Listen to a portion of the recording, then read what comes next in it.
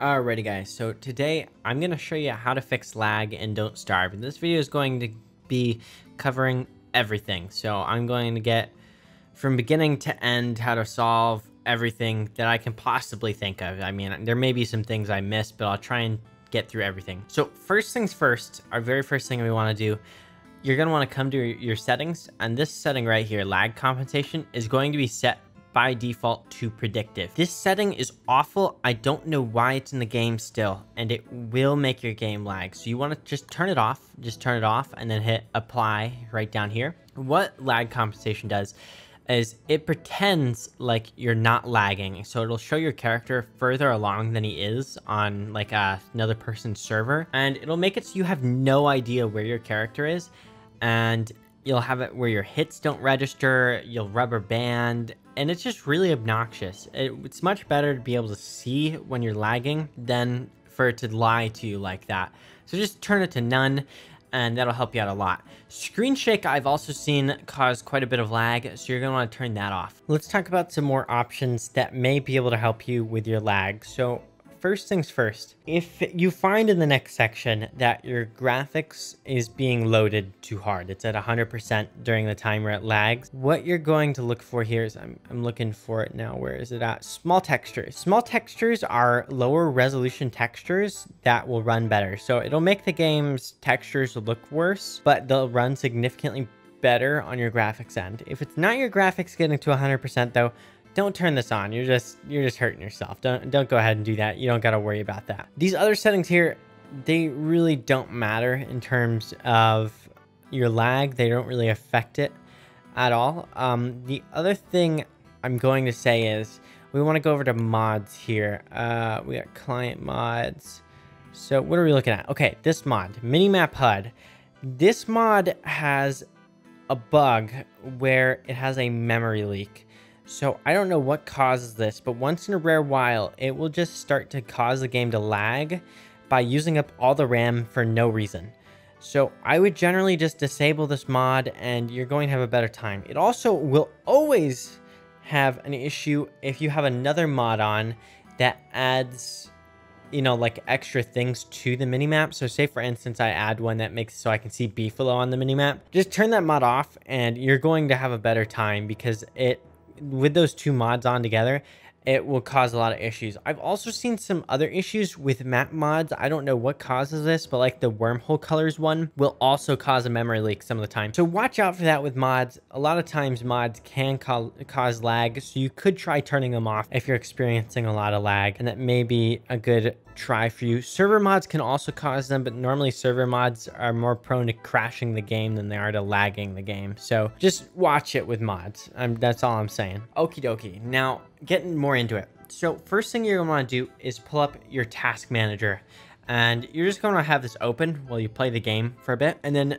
you'll also want to download something called what's it called? Hardware monitor. So it's just HW monitor, and we'll get those pulled up real quickly here. Okie dokie. So I've got both of these guys open now. You can see here on the screen.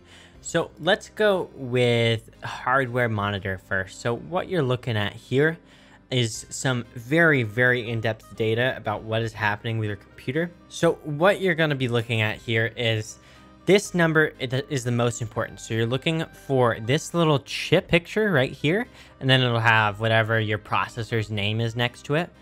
And then you're going down to temperatures.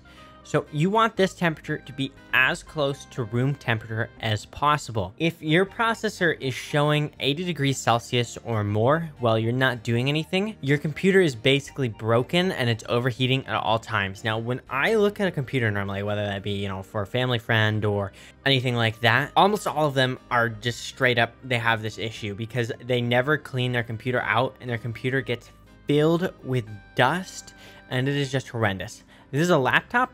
It means that your laptop's gonna eventually just blow itself up by overheating. And the best thing that you can do is probably buy another laptop, because they're such a pain to get into. If it's a desktop, you can simply take the screws off, get in there, and then what you'll wanna do is take some compressed air and then just get all the dust out. And this is of course, well, it's unplugged, turned off, and you know, away. And that purely just doing that will actually make your computer run way, way better, because when a computer gets hot, it's gotta be able to cool itself down. So what it does for that is, I'll show you guys down here. I got a lot of cores on this thing. You can see these megahertz here, right? So those numbers will actually get way lower, which is how much faster it can clock itself to be if it's getting too hot. So it just clocks itself down so that it makes less heat, so that it gets cooler. So yeah, that's just very important there. And you just really want to make certain that this temperature is cool. And then you also want to leave this open while you go ahead and you play the game for a bit, so you can see and have some time there where it's actually lagging. So you can see here on my task manager, let's just pull this guy over a little bit more. So you can see here, I'm using 26% of my 32 gigs of RAM with OBS being high usage, which is what I'm using to record right now. So what you want to go to is performance, and you want to do this after you've already done your little test where it's lagging. And you're going to be able to see here, see I have CPU, and you're going to be looking for a spike that's all the way up here at the very top that shows 100% in any one of these categories. So if my memory shows 100%, that's an issue. If my CPU shows 100%, that's an issue. If my disk shows 100%, that's a huge issue. If your disk is showing 100% when you're playing games, you may have a broken hard drive. Ethernet, this is talking about internet usage. This is not very reliable. I would not worry too much about that. And then you have graphics card too. Yours might just show like the processor also, because some processors have a graphics chiplet in it. And you're just looking for one that's all the way up at the top. And that is what is bottlenecking your computer and slowing it down. So if you're seeing that RAM is hitting, say it's 8 gigs on your computer, and it's just maxing out at the top here when you're playing Don't Starve, that's the reason why it's lagging. So what you could do is, say for instance, find in Task Manager back here what's using up the RAM and simply figure out what it is. Say for instance you have like some background program, like say I have Google Chrome here, it's using up a couple gigs of RAM with what I'm seeing here across all of them. So I could just go ahead and close it while I'm playing the game, and that's my simple solution. My other possible solution would be, if I have a computer that is upgradable, I could go ahead and add some more RAM to it. That way I don't have to do this. But of course, that costs money. So that's really what you're looking for here. Now, if your issue is that your cave's loading time is really long, I'll help you out with that too. So what causes that is your hard drive is slow. That's your issue there. And that's a real easy solve with an upgrade, that you got to swap your computer to a solid state drive. You can get one for a good 30-40 bucks. That's like a decent size, like 250, 500 gigs. And that will run way, way better than a hard drive. It'll make you load like 50 to 100 times faster. And hard drives are basically obsolete at this point for a normal person. You just don't need them. If you're buying a computer, make sure to get an SSD with it. So that's the basics of it, of whatever may be causing your computer to lag. Now, I'll also say, if in-game, you know, it's just one point in time that it's lagging when you go by. Say, for instance, your base has like 600 structures in it, and you walk by, and suddenly your game's lagging super bad, and you can see one of these things shoot up. Your best option, if you're not willing to spend any money, may be to, say, for instance, pick up items around the base and just consolidate things, because the more entities on the ground, the slower the game gets. Now, that is the most I can do for you in terms of for free. This is the best I can do for you. So you might need to clean out your computer. You might be able to just see what your issue is here, or go, oh, my computer's actually broken because it's getting 100 degrees Celsius on the processor, and I cleaned it out just last week. If that's your thing, and you still have a warranty on it, you're gonna need to bring it in. So the next issue you guys may have is only for if you're playing online. So if you're playing solo, you're not gonna have this one. What it is it's ping lag. So what you gotta think about here is ping is how long it takes for your data to go from you to the server, which if it's really far away, that could make it really slow, or it could just be that your internet is being very bad for some reason. So what you want to look for here is you just want to come through here and see, blah, blah, blah. We got all this, and you can see the ping is right here next to this little bar, and that one we can see is 33, so that would be a good choice for us. Isn't there a way to filter by ping? Yeah, best connection is our best way to filter. So we can see this is our best server for ping. Now, if you get in game and you're having it where your connection goes from green to red and no one else is having this issue, you're having what's called a ping spike. So it may be that your household is using up all the internet that's coming from the stream. So say for instance, you know, you have 6 people downloading a movie at once and you're trying to play games. You're probably going to have a bad time if your internet's slower. Your issue may also be that you have either a broken router, broken modem, or broken internet lines in the ground. So if it's a broken router or modem, what you can do is call up your ISP, and these guys are normally pretty happy to help you out. They have plenty of people on that are willing to help you try and diagnose the issue, because you're buying this internet service from this company and they want to make certain that they keep getting paid. So they have these great customer service teams in place to make certain that happens. So just call them up and just ask them, you know, what's going on here? Just be like, hey, I'm getting ping spikes. I don't know what to do here. I don't know what's happening. And they'll tell you, hey, restart your router, restart your modem. We'll do this, we'll do that, because sometimes it can be on their end. And they'll try and help you diagnose the issue. Now, if that doesn't fix it afterwards, what you can do is call them up again, and usually they'll help out and you'll go, hey, I restarted my router last time, my modem last time, and I'm still getting this issue. And they're like, it's definitely not our end. So what you have is a broken modem and router. Those only cost like 30 bucks. It's not a big deal. So you can just buy another one, and then the internet for your house is going to be way better. I swear like 80% of people have broken routers and modems in their homes, and they have no idea. They do not understand that their internet is just straight up broken because the equipment they have is broken. A modem and a router are a little computer, and they do not live past 5 years. They 100% will break after 5 years of use. You're not going to get anything more out of them after that. You have to buy new ones. And people will be using ones that are 15 years old. So just, you know, get a new router, new modem if that's your issue, and you're going to have way better connection to your friends then. Okay, so if nothing else is going to work for you and you need a new computer, basically what I'm going to do here is I'm going to go through how I would pick out parts for building a new computer. And this way, if you go to buy a new computer, even if you're buying a pre-build, a laptop, you're going to understand what you're really looking for, and you're going to understand it better after you watch through this. So I'm just going to go through and put all the parts together and talk through what I'm doing. So we're starting new here. I'll go with, you know, about like $1,000 budget here. I haven't been too up to date on the new stuff. So what we're going to do here, we're just going to straight up go for the most popular one here, the 3600. Now, depending on what you need, you may want to go higher with this. So this is our processor.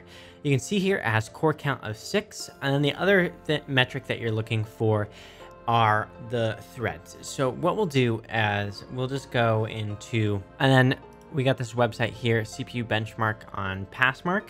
And we can see it's got a 17,854, which is a pretty high score. So this is going to be a very good processor, and I'm going to add it to compare. So when I'm looking between computers here, say I'm looking between a couple laptops, it's going to say their processor under the specs, and then I'll go up here, and then what I'm going to need to do is actually I'm just going to search for another one. So let's say my processor, which is definitely probably I would imagine going to be worse because it's last gen, even though it was very expensive. See, we got it right here. And then we compare it. And then you come over here, you hit the compare button, and you can see the difference between the two. So this one is a score of 18,000. This one's a score of 31,000. Now, what you gotta look for with this too is for gaming, the thing that's most important is the single thread rating, because most games can only use 1 core or 2 cores of your processor, and that's how strong each core is.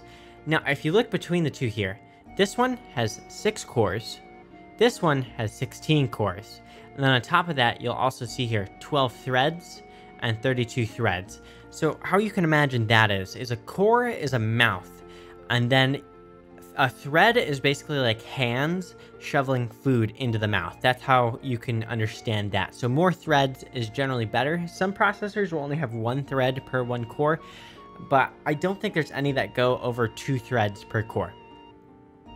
Okay, great. Now that we've got that through and you know what you're looking for here, which is basically the single thread rating, and then you're looking to compare that to the price. And then you're also looking for the cores if you're looking to do other things at the same time.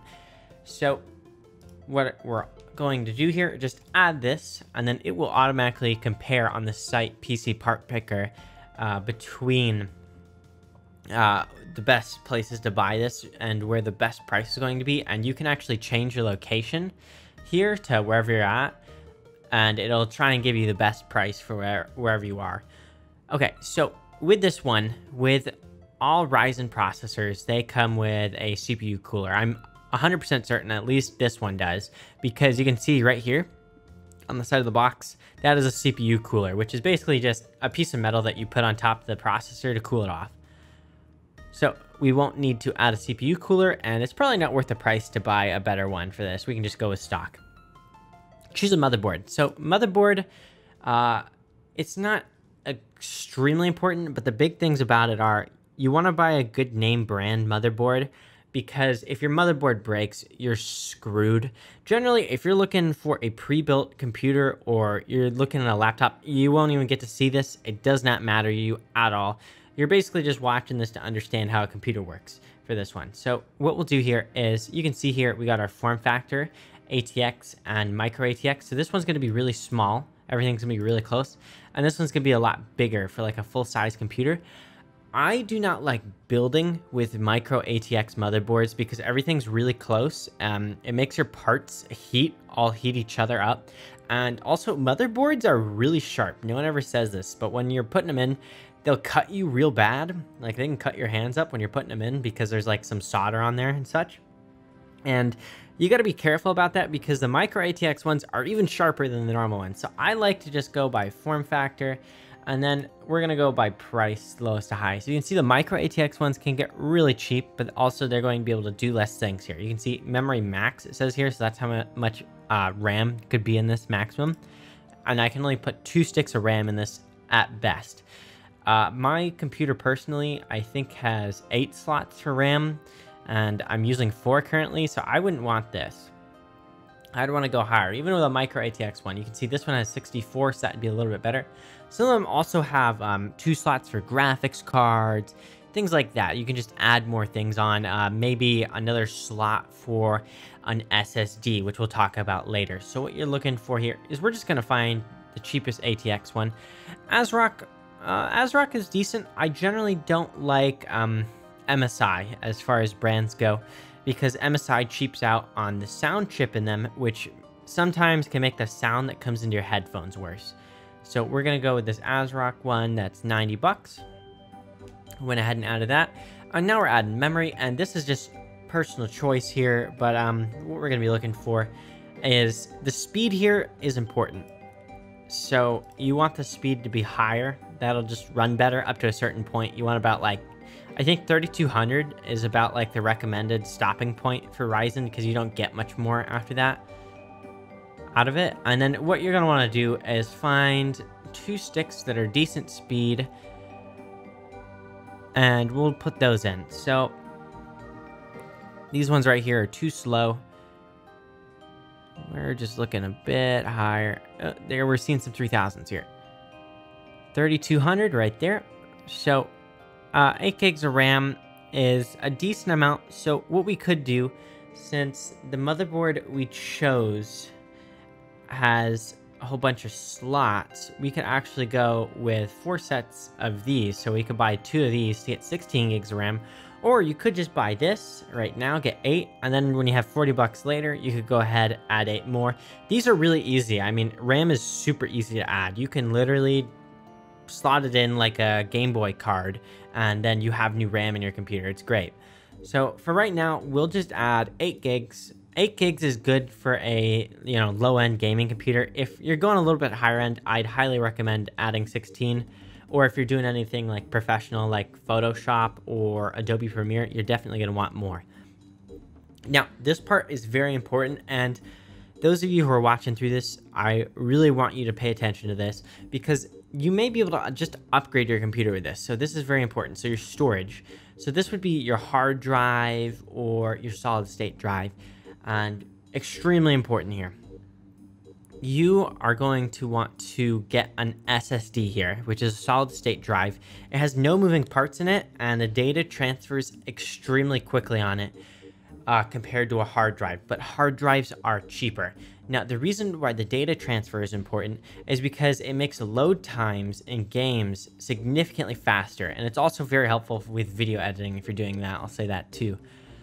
So what we'll do is we're going to click SSD on type here on the left. And these are the types of form factors they come in. So some of them plug in like how RAM does, and you're going to need to watch it if you're doing an M.2 or PCIe here to see if your motherboard has a slot for that. That's why motherboard is important for what parts you can put in it. And then there's other ones which you can just put in exactly like how a hard drive is.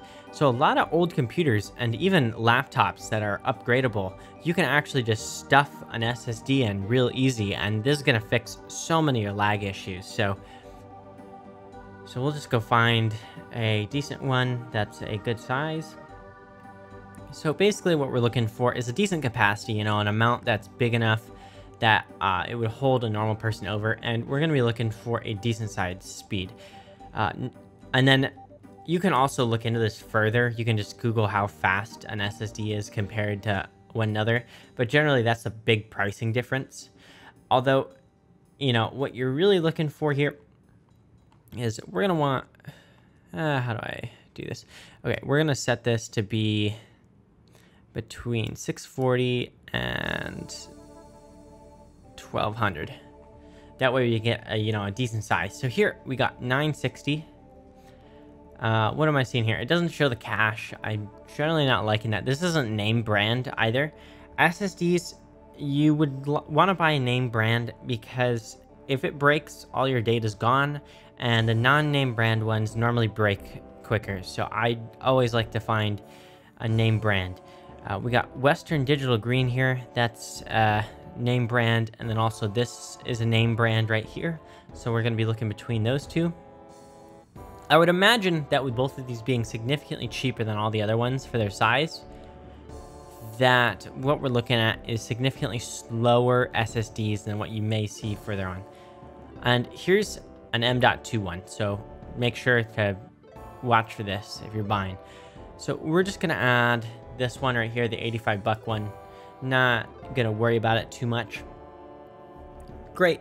Next, onto a graphics card, because this is going to be a decently high-end computer. What are we looking for? We want kind of a low end here. This is all the stuff it's showing us is pretty high-end. You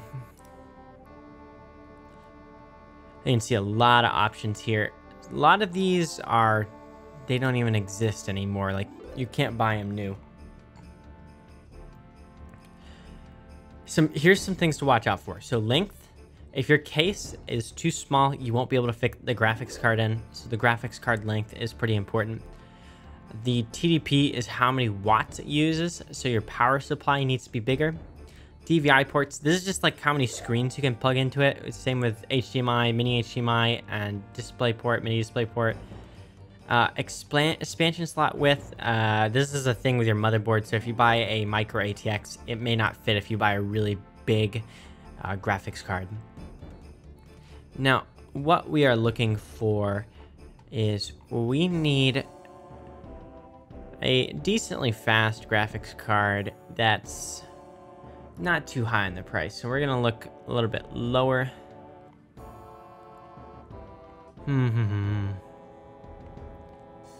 Really what I would be looking at is last gen, and the new gen's about to come out too, so this is a bit of a weird time to be buying this. So I'm going to hit 570, 580, 590, and then we'll also hit both of these, and then we'll also be looking for like 1060 on this side. So we'll get these guys all up in there too. And you plug her in. You got Passmark coming up here. We see a 7,000. This one's generally low because this is our cheapest one on the list. So you're getting what you pay for here. And then we'll also put in, let's say we're comparing it to a GTX 1080 Ti, which is a significantly more expensive graphics card. Here we go.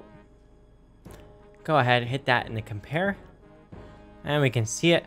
All you're really looking at here is the scores. The scores is what important. So we can see this one is a 17,500, 7,000 right there. So this one, you know, it's about 2.5 times better.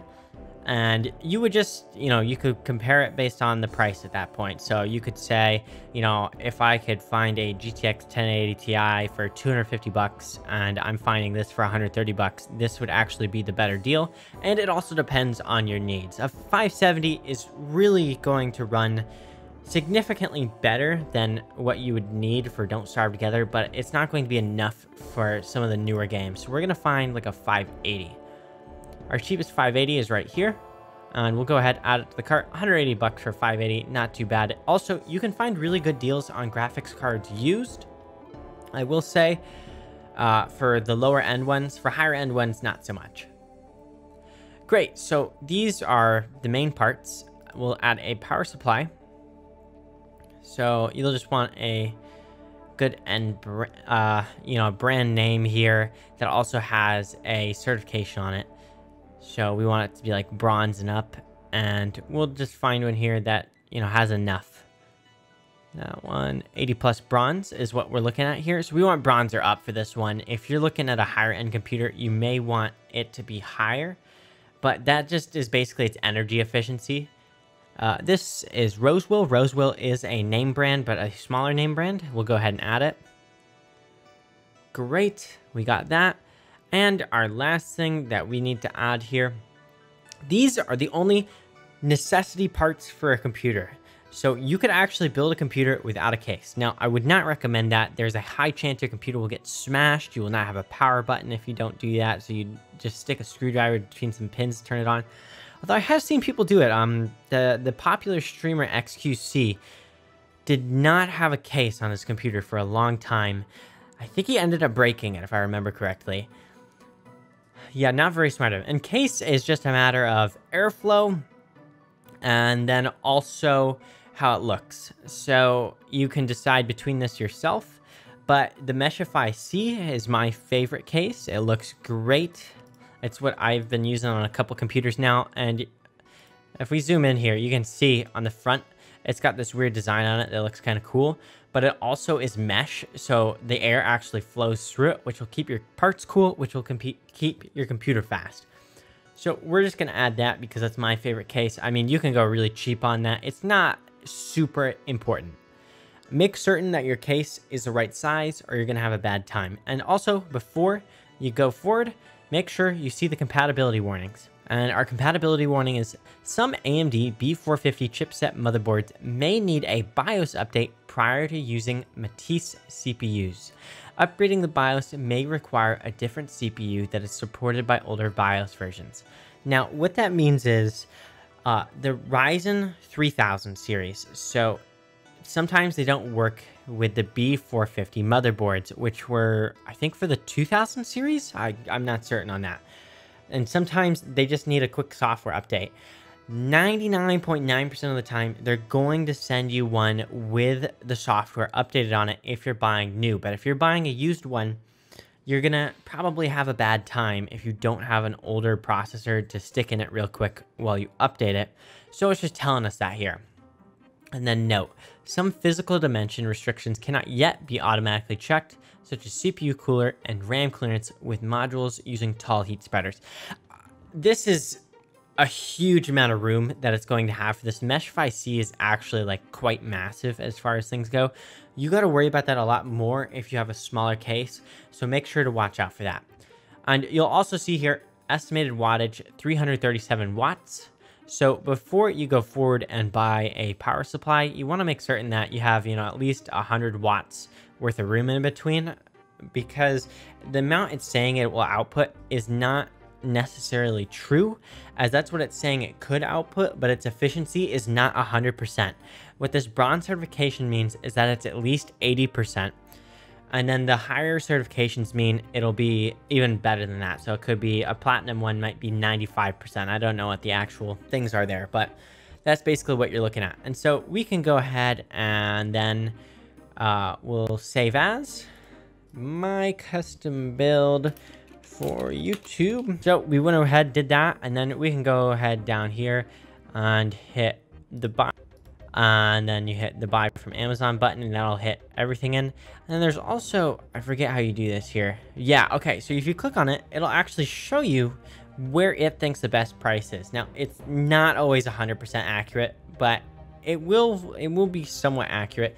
It doesn't check for deals, I'll say that much. So it's telling us that Amazon's the best here because it's the one that's in stock and it's the cheapest.